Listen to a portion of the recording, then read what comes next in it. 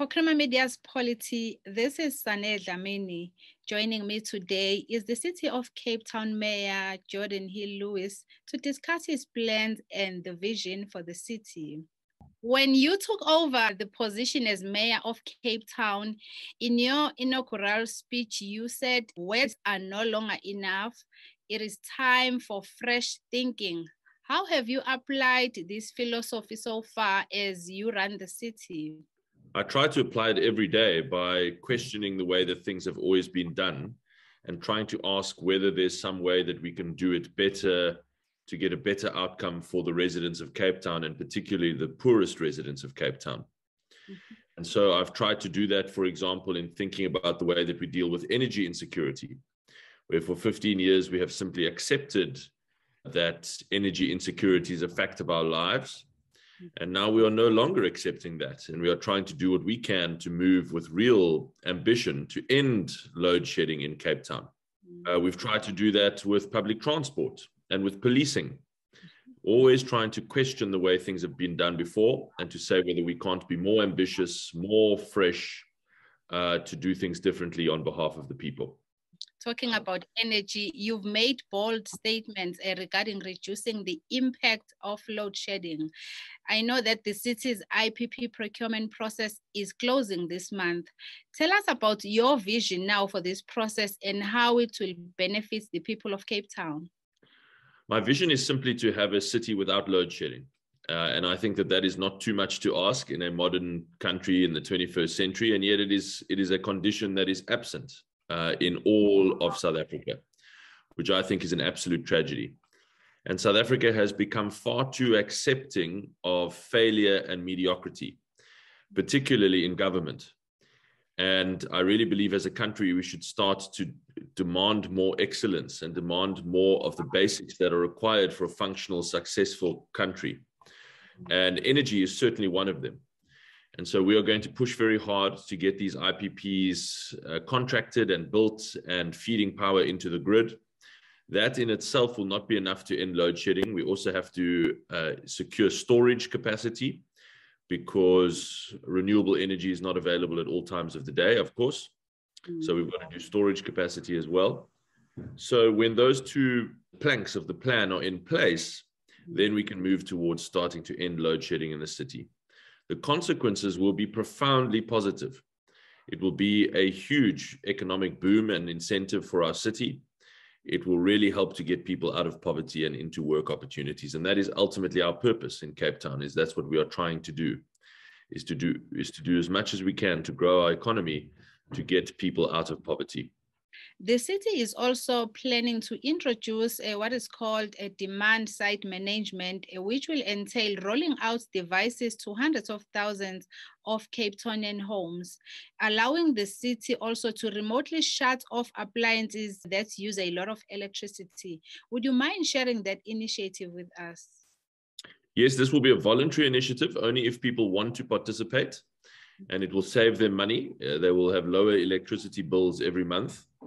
But you know, most of us, while you and I are sitting here at work or wherever we are, there is just a few appliances at home using most of our electricity. So just the hot water geyser alone actually uses more than a third of all of our electricity. So if we could, for example, switch off the hot water geyser for 2 hours a day, that would really help us to end load shedding in Cape Town. And so with the beauty and blessing of modern technology and internet technology, we are able to put essentially what amounts to a SIM card into modern geysers and allow those geysers to be switched on and off remotely. You wouldn't even know it. You wouldn't even know that your geyser is on or off. You wouldn't feel any difference in the temperature of your water. And yet it would help us really to manage load shedding in Cape Town. So that's one of the plans that we have on a voluntary basis to help with load shedding. And 2 years ago, your city was just 90 days away from running out of water. We've seen in the news now that Durban recently implemented what is called a water rationing. And Nelson Mandela Bay, which was recently visited by Helen Zille, also dealing with water issues. How did the city of Cape Town manage to avert the water crisis? And what can you share with the other cities that are facing a similar crisis now? First, your first question is, how did we avert it? We averted it by getting buy-in from the public to cut water consumption very drastically. It's still the best example in the whole world of cutting water consumption by more than 55%. So we were using less than half of our ordinary daily usage as Cape Townians. And that's what helped us extend that time period so that we could wait for the winter rains, and eventually the drought broke and the dams started to fill up. So that's really what saved us. It was up to Cape Townians. The lesson that we've learned, this is your second question, very important question, is we must not rely on national government to provide the basic infrastructure like bulk water supplies that come from dams, for example. We have to start to build our own water infrastructure to provide for the future needs of our cities. And that is what Cape Town is doing now through aquifer drilling and desalination and water recycling. We are starting to provide for our own water future so that our residents can feel secure that when the next drought comes, that we will be ready.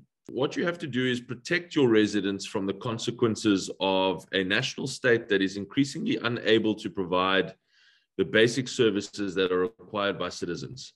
Whether it be in policing or water or public transport or energy, you've got to start doing more of these things for yourself as cities.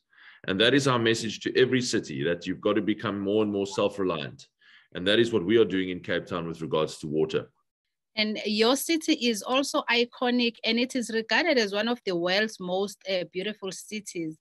Yet there are a rising number of homeless people. What have you done so far, Mr. Mayor, to help the homeless people as well as the poor communities? We have invested in a lot more what we call safe spaces in Cape Town, which is essentially a facility that the city offers that provides you a place to sleep, a warm bed, a place to store your personal belongings, a hot shower, toilets, medical attention.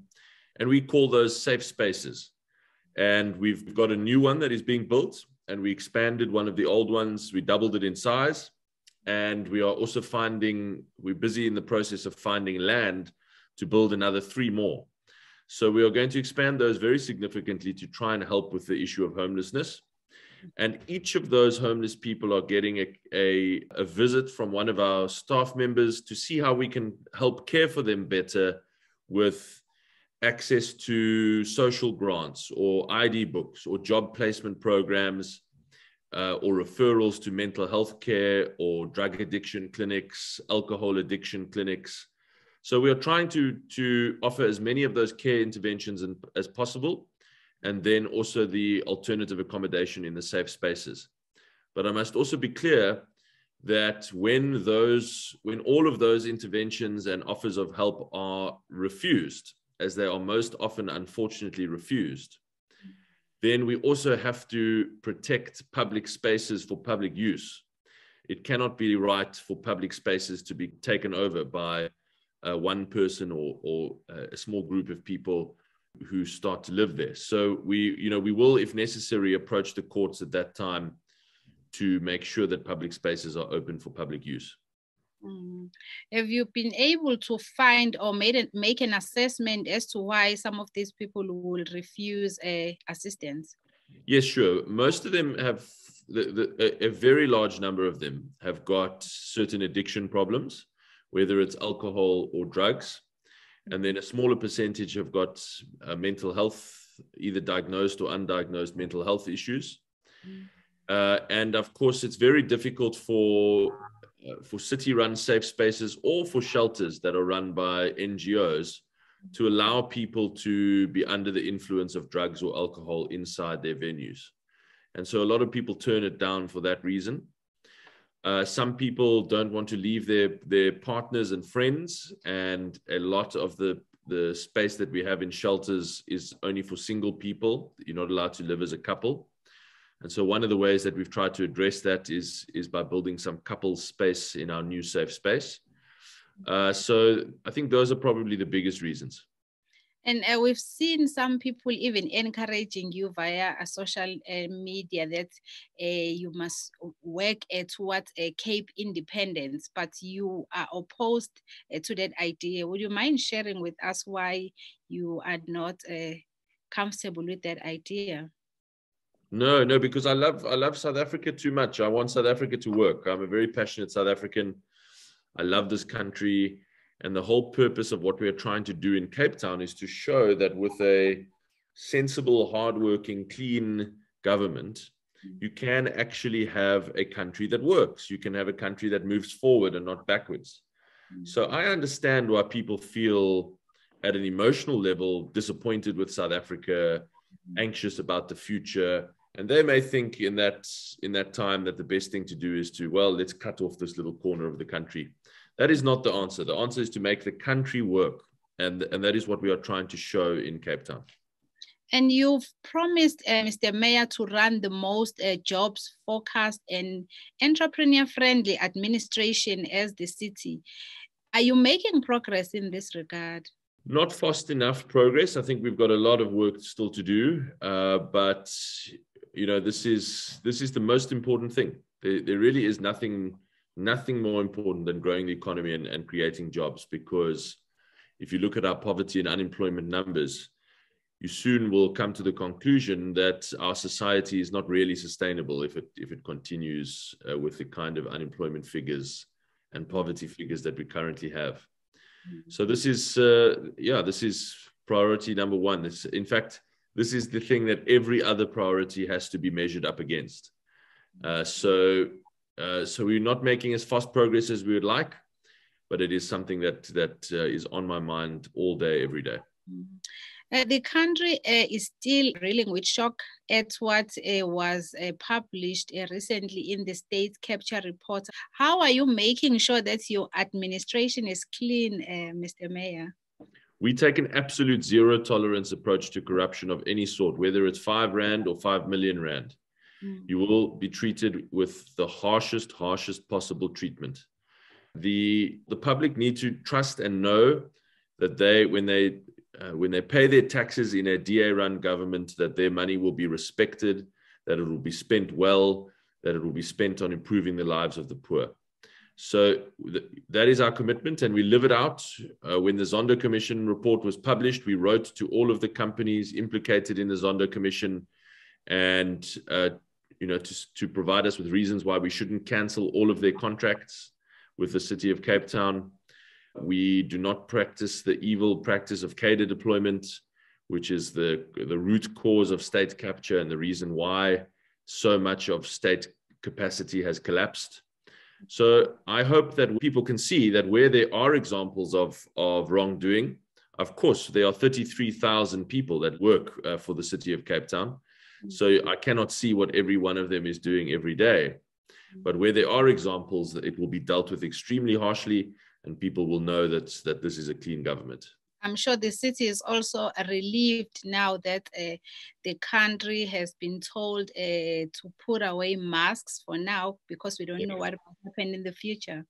Very relieved. We've been calling on this for months and months. We really wanted our stadiums full, our theaters full, our movie houses, our art galleries, everything to be back at full capacity. It took far too long. And I think it harmed the economy and all of those workers who work in those businesses unnecessarily. But at least it is finally done. And after 810 days, we are free from all of those restrictions. And lastly, Mr. Mayor, what is the one thing that you would want to leave as your legacy in the city of Cape Town? If I could make sure that there are more opportunities for people to find work, where poverty is lower, where the quality of life of the poorest residents is a little bit better, then I will feel like I've done something really useful with my life. There was Cape Town Mayor Geordin Hill-Lewis in conversation with Polity about his plans and vision for the city.